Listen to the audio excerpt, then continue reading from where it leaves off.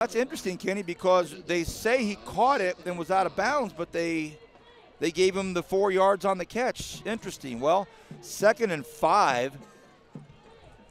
Mitchell behind center. They've given up the shotgun for now.